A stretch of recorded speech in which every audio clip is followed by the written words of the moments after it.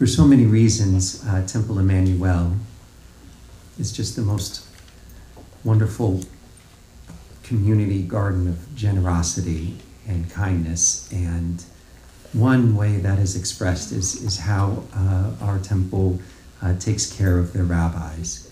And I am especially grateful that this congregation, that every 3 years, in addition to my usual vacation time, I'm granted 2 extra weeks as sabbatical leave to pursue study, personal development, professional development. And this is in fact one such summer, and I've already spent 1 week, and I have yet another week coming up. So we're having a happy reunion tonight, and then I'm leaving again on Tuesday. But I will be back. That's the whole point of the sabbatical, that they come back. Part of the goal of the sabbatical, though, is that it's not just for me, that with me comes the whole congregation. And as I engage in my learning, in my studies, and reading, that I would be bringing back wisdom of our generations and our heritage, or the brightest new scholarship to us here at Temple. And this year, I believe, will be especially fruitful for the congregation because, as I mentioned earlier, one of the things that I'm doing, because so many congregations have gone online during the pandemic and keep the recordings on their YouTube pages, so I'm able to attend services from all over, which normally I'm busy on Friday night. And now I've been attending services, and it's been really insightful. But another time to discuss that. I'm also taking classes, recorded classes from all over, but most especially from the Hebrew Union College. During the pandemic, they recognized, as their teachers were teaching online, that these professors are now capable of teaching, online via Zoom. And so they started recording lectures by their professors, and now have created this archive that's a tremendous resource. The Hebrew Union College is the Reform Movement's seminary and professional education institution for cantors and educators, and obviously for rabbis, where I was ordained and your other rabbis. And the faculty is second to none, and now it's accessible to all of us, including me on my laptop, wherever I am. And tonight, I thought I would begin the process of bringing home some of the learning. And I want to share with you, not one lecture, but one piece of one lecture that so far has been among the ones that I have found most fascinating. And here I did you a favor, because I'm not going to share with you any of the duds. And it's interesting, so far I haven't had any duds from the faculty. The school also puts together these panels where they bring in experts in various fields, and I found those almost all have been meh, and the faculty ones have been great. I'm thinking, good HUC on that part. So this is one, was a lecture from one of the faculty members from Los Angeles, so we never would have had this opportunity to study with him until this came about. His name is Dr. Joshua Hollow. He is a professor of history with a specialization in medieval Jewish history. And the lecture was specifically about one very specific topic, which is the redemption of captives, of captive hostages in 11th and 12th century Mediterranean coastal cities. Perfect, because tonight's theme, by the way, our dinner, is a Mediterranean dinner. But that is coincidental. I'm not that good.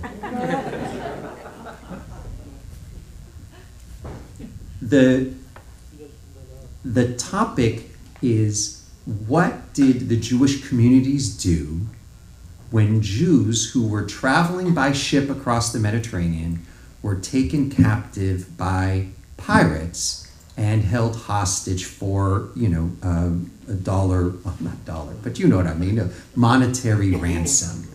What was the response of the Jewish community? So, the HUC billed it as Jews of the High Seas, But that was a really misleading title, because this was not swashbuckler piracy Jews, which there were, but that's a very different era. That's the Caribbean centuries, 400 or 500 years later. We're talking 11th and 12th century, where Jews were passengers on ships and were taken captive, as were others, in a very different era of piracy. So to understand this a little bit, we have to understand what was piracy like at this time, because frankly, it's so otherworldly, fascinating, and different from what we know in our world today. So piracy in that era was not like the Caribbean pirates, who were scofflaws and outlaws and running from, the law and the government and the navies who were trying to, to kill them and put them down. No, quite the opposite. The Mediterranean in the 11th and 12th century was occupied by a whole series of basically city-state nations, coastal city-states, all along the Mediterranean, North Africa and Southern Europe. And each one was relatively independent, and each one had their big port. And in that big port, there was an industry of pirates who were of the people who lived in that city. And, they would go out into the Mediterranean, and just like fishermen would, except instead of catching fish, they were capturing vessels and bringing them back to the port. And they would sell what they had or ransom the ship to the ship's owner. And if there were passengers on board, they would, imprison them until those people came and paid to get them released. And it was industry. There was a set fee for every person. It wasn't if you're important or not person. Everybody, it was a certain fee. And the local police, the local government didn't mind, because these were our boys going out and getting, and bringing money, and it was taxed, and they were part of the community. And the people they were capturing were other people, and not our problem, right? And they were bringing money to our, into our port. So they were of the community, these pirates. And if you got captured, it was just, bummer. It was not like your country was going to come save you. It was like, now we've got to pay. That was the norm in this era. Now, what this particular professor was doing is he was examining letters that were written between Jewish communities in various parts of the Mediterranean, because this is what would happen. A pirate of, let's say you lived in Alexandria, coastal Egypt. You live, you're a Jew in coastal Alexandria. Your local pirate goes out, they get a ship, they come back in, and they come and tell you, they say, Rivka, we got 2 Jews. You gonna redeem them? And Rivka's like, I will. Let me go talk to my people. Rivka goes to, the gathering of the Jewish elders. They all get together. They pull together the money, and they go redeem these 2 Jews that happened. They were trying to go from Spain to Turkey, and boom, they got nabbed, and now they're in Alexandria, Egypt, and the Jews there, pay for them. But the Jews of Alexandria, they don't want to foot this bill.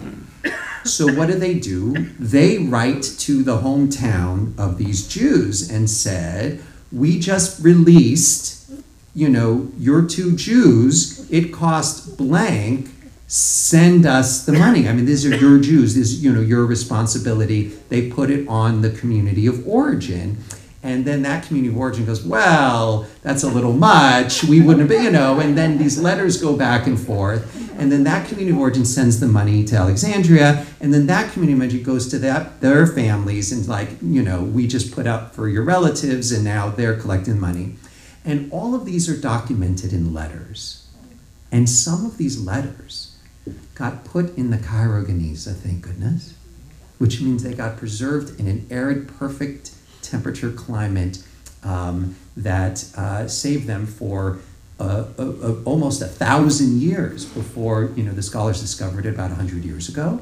And now we can read these letters. And some other sources too, but primarily the Cairo Geniza is where. And so he's reading these letters and examining these letters, and extrapolating about the commerce, not only the piracy, but also the interrelations between the Jewish communities.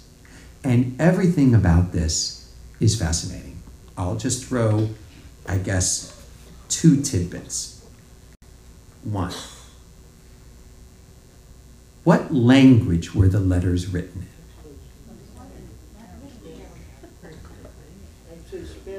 So the Jew in Alexandria speaks Arabic.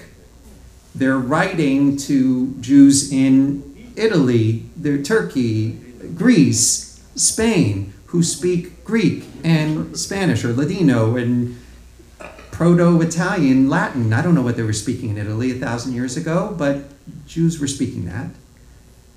So they spoke, the letters were written in their shared language, which is Hebrew. And it's a little bit of a myth buster. So all of us proper Zionists know that one of the great miracles of Zionism and what was his name? The Ben Yehuda, who wrote the first dictionary and so forth, was that they recreated a spoken Hebrew language that hadn't been spoken for 2,000 years. It was holy language, but it wasn't spoken. It turns out that's not 100% true. It was not the spoken language for 2,000 years of the street, of the regular commerce that people. It wasn't anyone's first language on the street. But when Jews of one place had to communicate with Jews of another place, they spoke Hebrew because it was their shared language. So you have this whole mini but literature of spoken commerce Hebrew that exists only in letters in between communities. I mean, I guess they could have had phone calls, but they didn't have a phone. So it exists in letters between different Jewish communities writing in Hebrew, which is interesting. And now comes the big one. So the scholar Joshua Hollow says, one of the things that's so extraordinary about this whole enterprise, this network of Jews collecting these ransoms from the other communities is this. There's no corollary in the Gentile community. So, we know that the Talmud teaches Kol Yisrael Arevim Ze Bazeh. All of Israel, every person of the people of Israel, is responsible for one another. It's a value, it's an inherent maxim of our people, that we are all responsible for each other. Well, that's words. The question is, when push comes to shove, do Jews do it? And in the 11th and the 12th century Mediterranean, they did, in ways that no one else did. So this is what would happen when a pirate took a ship. They'd go take a ship, there'd be cargo on it, they'd sell it or ransom it to the owner, and then there'd be 30 passengers on it. And the passengers come, bum, and they throw them all in the stock, in their little prison setup that they had, waiting to be redeemed. And the passengers are from here, there, and everywhere of different ilk. They would have to meticulously go and contact the communities of origin of these people. And they couldn't even just, if someone was from Spain, they couldn't just contact Spain. They'd be like, oh, they're from, Valencia. I don't even know them. So the pirates would have to contact Valencia. And the Valencia would be like, oh, they pray at the other church. And then they would have to go to the exact church community that the people prayed in. And the pirates had to track down someone to redeem each person. And so the people would languish for months in this prison, stockade, whatever it was.